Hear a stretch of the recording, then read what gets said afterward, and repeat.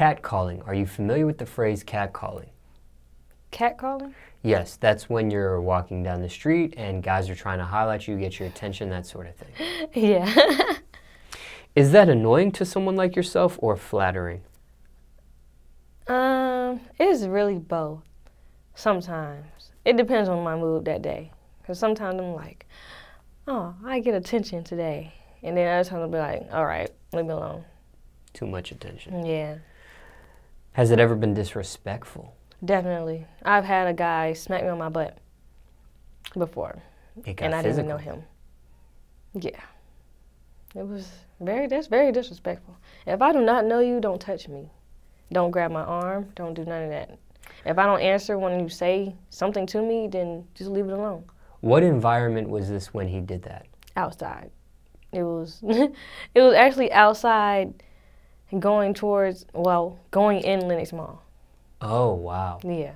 Over here. That could be a charge. It could have been. But you know, I don't be wanting to do all that sometimes. Mm. Now, that didn't end up in a fight or anything? No. Okay. But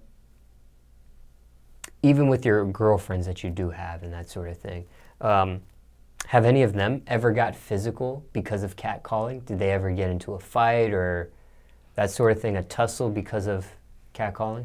They have not necessarily got into a fight with them. They have slapped guys. Oh, okay, yeah. Punched them. You've never done cussed that? them out.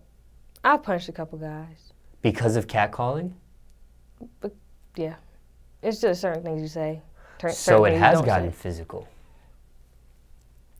Something yeah. Like that. Something like that. Yeah, it has.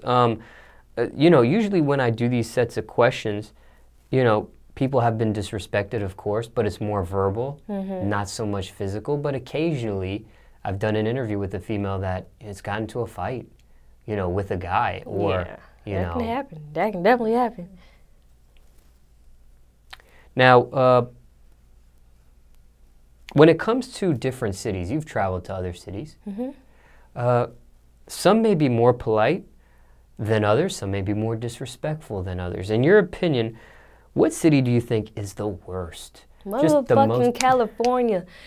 I was in LA, and these girls just bumped into me. They kept bumping into me like, do y'all not say excuse me here? Or is that like a Southern thing, like a Southern hospitality thing?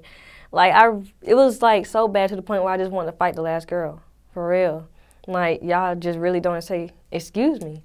It's a simple word. Y'all had all that space over there, but y'all want to bump into me. Maybe it's a hate thing because you know I'm not from here. But I don't know. I just don't like. I love LA, but I don't like LA. But what about like catcalling from guys, though? Oh, catcalling? Yeah. What do you think the worst city that you've traveled to has been? Maybe they're the most aggressive or the most disrespectful or the most annoying. What city for you maybe has it been so far? I probably have to say my own city. Atlanta? Atlanta, yes. Pretty bad. It's horrible here.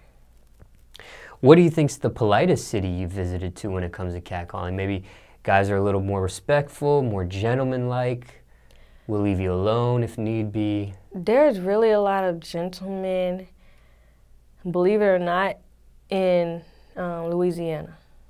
Certain city or just the whole state? I was in Baton Rouge.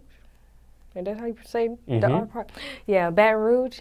And they were so nice. And in California, LA and Hollywood type area, they were very polite.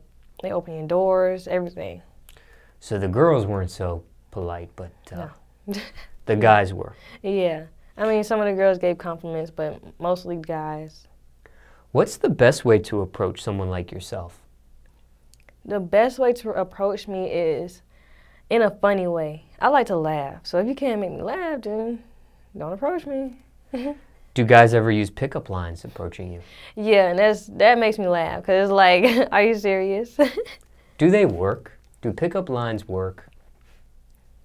They get you to laugh, but does it work to get any further? It depends on who it is. Like if I turn around, it's like somebody that's like, oh, you're fine, then yes. Are pickup lines fading away? They faded away, but now they're, like at first, I guess they used them to really pick up girls. Now they're just like funny. So I don't know, it might be fading away. What's been the worst, the corniest, or most memorable pickup line you ever heard? The stupid Tennessee one. Are you from Tennessee? Because you're the only 10 I see. Like, are you serious? You couldn't come up with, you couldn't Google nothing else better than that. You must get that one a lot. I do. Do you ever give out a fake phone number? Definitely. All the time.